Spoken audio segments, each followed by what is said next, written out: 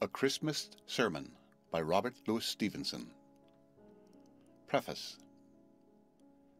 By the time this paper appears, I shall have been talking for 12 months, and it is thought I should take my leave in a formal and seasonable manner. Valedictory eloquence is rare, and deathbed sayings have not often hit the mark of the occasion. Charles II, wit and sceptic, a man whose life had been one long lesson in human incredulity, an easygoing comrade, a maneuvering king, remembered and embodied all his wit and skepticism along with more than his usual good humor in the famous, "I am afraid, gentlemen, I am an unconscionable time a-dying." Chapter 1. An unconscionable time a-dying, there is the picture, I am afraid, gentlemen, of your life and of mine. The sands run out, and the hours are numbered and imputed, and the days go by, and when the last of these finds us, we have been a long time dying. And what else? The very length is something, if we reach that hour of separation undishonoured, and to have lived at all is doubtless, in the soldierly expression, to have served. There is a tale in Tacitus of how the veterans mutinied in the German wilderness, of how they mobbed Germanicus, clamouring to go home, and of how, seizing their general's hand, these old war-worn exiles passed his finger along their toothless gums. Sunt lacrimae rerum. This was the most eloquent of the songs of Simeon.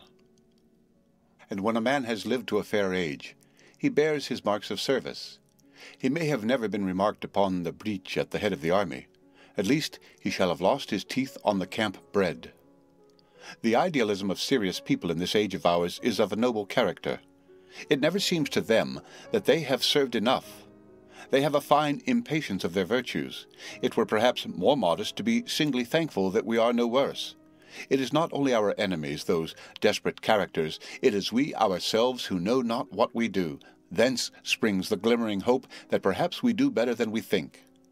That to scramble through this random business with hands reasonably clean, to have played the part of a man or a woman with some reasonable fullness, to have often resisted the diabolic, and at the end to be still resisting it, is for the poor human soldier to have done right well. To ask to see some fruit of our endeavour is but a transcendental way of serving for reward. And what we take to be contempt of self is only greed of hire. And again, if we require so much of ourselves, shall we not require much of others? If we do not genially judge our own deficiencies, is it not to be feared we shall be even stern to the trespasses of others?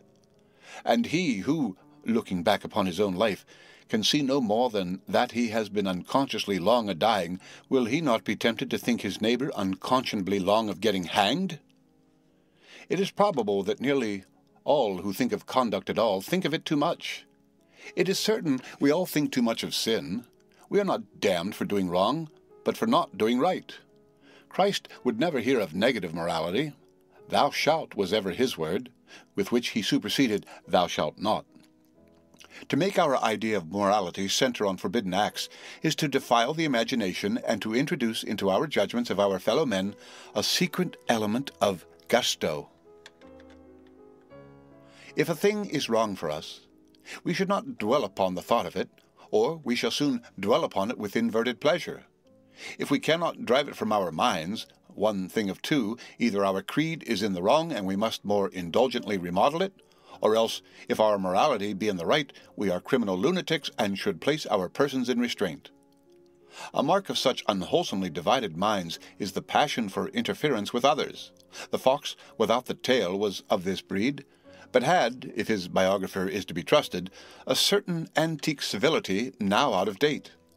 A man may have a flaw, a weakness that unfits him for the duties of life, that spoils his temper, that threatens his integrity, or that betrays him into cruelty. It has to be conquered, but it must never be suffered to engross his thoughts. The true duties lie all upon the farther side, and must be attended to with the whole mind so soon as this preliminary clearing of the decks has been effected, in order that he may be kind and honest. It may be needful he should become a total abstainer. Let him become so then, and the next day let him forget the circumstance. Trying to be kind and honest will require all his thoughts.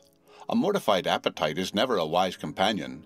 In so far as he has had to mortify an appetite, he will still be the worse man. And of such a one, a great deal of cheerfulness will be required in judging life, and a great deal of humility in judging others. It may be argued again that dissatisfaction with our life's endeavor springs in some degree from dullness. We require higher tasks because we do not recognize the height of those we have. Trying to be kind and honest seems an affair too simple and too inconsequential for gentlemen of our heroic mold. We had rather set ourselves to something bold, arduous, and conclusive. We had rather found a schism or suppress a heresy, cut off a hand or mortify an appetite. But the task before us, which is to co-endure with our existence, is rather one of microscopic fineness, and the heroism required is that of patience. There is no cutting of the Gordian knots of life. Each must be smilingly unraveled. To be honest, to be kind, to earn a little and to spend a little less, to make upon the whole a family happier for its presence, to renounce when that shall be necessary, and not be embittered, to keep a few friends, but these without capitulation, above all on the same grim condition, to keep friends with himself. Here is a task for all that a man has of fortitude and delicacy. He has an ambitious soul who would ask more. He has a hopeful spirit who should look in such an enterprise to be successful. There is indeed one element in human destiny that not blindness itself can controvert. Whatever else we are intended to do, we are not intended to succeed. Failure is the fate allotted. It is so in every art and study. It is so above all in the continent art of living well. Here is a pleasant thought for the year's end or for the end of life. Only self-deception will be satisfied, and there need be no despair for the despairer. Chapter 2. But Christmas is not only the mile mark of another year, moving us to thoughts of self-examination. It is a season, from all its associations, whether domestic or religious, suggesting thoughts of joy. A man dissatisfied with his endeavors is a man tempted to sadness, and in the midst of the winter, when his life runs lowest, and he is reminded of the empty chairs of his beloved, it is well he should be condemned to this fashion of the smiling face. Noble disappointment, noble self-denial are not to be admired, not even to be pardoned if they bring bitterness. It is one thing to enter the kingdom of heaven maim, another to maim yourself and stay without. And the kingdom of heaven is of the childlike, of those who are easy to please, who love and who give pleasure. Mighty men of their hands, the smiters and the builders and the judges, have lived long and done sternly, and yet preserved this lovely character. And among our carpet interests and twopenny concerns, the shame were indelible if we should lose it. Gentleness and cheerfulness, these come before all morality. They are the perfect duties. And it is the trouble with moral men that they have neither one nor other. It was the moral man, the Pharisee, whom Christ could not away with. If your morals make you dreary, depend upon it they are wrong. I do not say give them up, for they may be all you have, but conceal them like a vice, lest they should spoil the lives of better and simpler people. A strange temptation attends upon man, to keep his eye on pleasures, even when he will not share in them, to aim all his morals against them. This very year a lady, singular iconoclast, proclaimed a crusade against dolls. And the racy sermon against lust is a feature of the age. I venture to call such moralists insincere. At any excess or perversion of a natural appetite, their lyre sounds of itself with relishing denunciations, but for all displays of the truly diabolic, envy, malice, the mean lie, the mean silence, the calumnious truth, the backbiter, the petty tyrant, the peevish poisoner of family life, their standard is quite different. These are wrong, they will admit, yet somehow not so wrong. There is no zeal in their assault on them, no secret element of gusto warms up the sermon. It is for things not wrong in themselves that they reserve the choicest of their indignation. A man may naturally disclaim all moral kinship with the Reverend Mr. Zola, or the hobgoblin old lady of the dolls, for these are gross and naked instances, and yet in each of us some similar element resides. The sight of a pleasure in which we cannot or else will not share moves us to a particular impatience. It may be because we are envious, or because we are sad, or because we dislike noise and romping, being so refined, or because, being so philosophic, we have an overweighing sense of life's gravity. At least, as we go on in years, we are all tempted to frown upon our neighbor's pleasures. People are nowadays so fond of resisting temptations. Here is one to be resisted. They are fond of self-denial. Here is a propensity that cannot be too peremptorily denied. There is an idea abroad among moral people that they should make their neighbors good. One person I have to make good, myself. But my duty to my neighbor is much more nearly expressed by saying that I have to make him happy if I may. Chapter 3.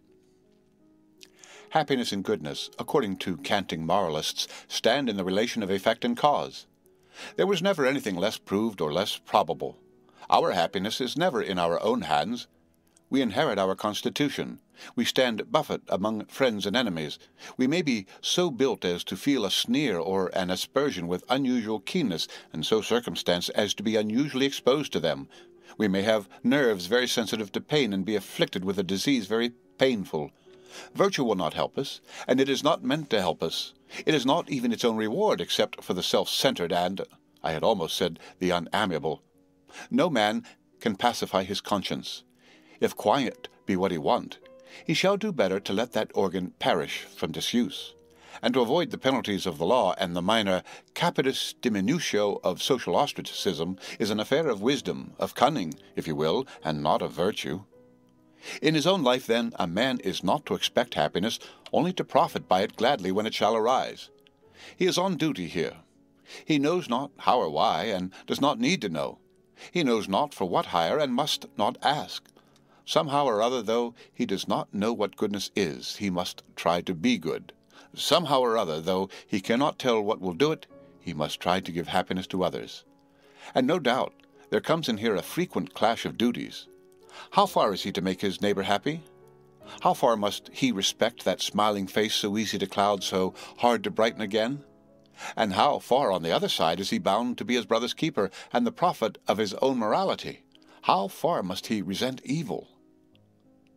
The difficulty is that we have little guidance, Christ's sayings on the point being hard to reconcile with each other, and, the most of them, hard to accept. But the truth of his teaching would seem to be this: in our own person and fortune, we should be ready to accept and to pardon all. It is our cheek we are to turn, our coat that we ought to give away to the man who has taken our cloak. But when another's face is buffeted, perhaps a little of the lion will become us best.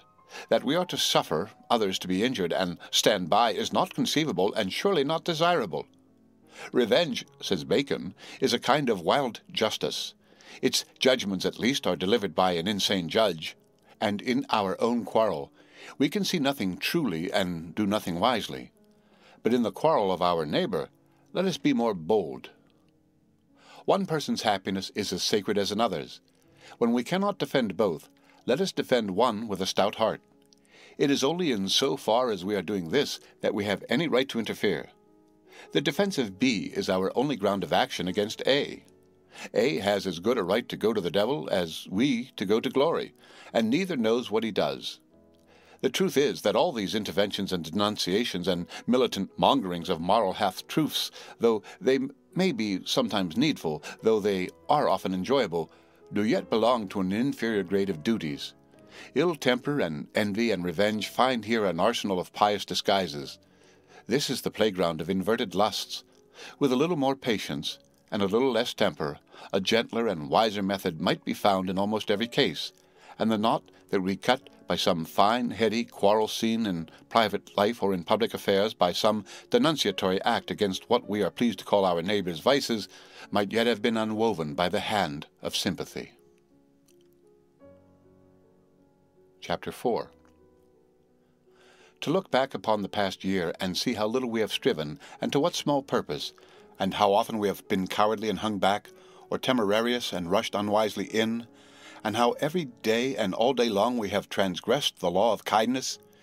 It may seem a paradox, but in the bitterness of these discoveries a certain consolation resides. Life is not designed to minister to a man's vanity. He goes upon his long business most of the time with a hanging head, and all the time like a blind child, full of rewards and pleasures as it is, so that to see the day break or the moon rise, or to meet a friend, or to hear the dinner call when he is hungry, fills him with surprising joys. This world is yet for him no abiding city. Friendships fall through, health fails, weariness assails him.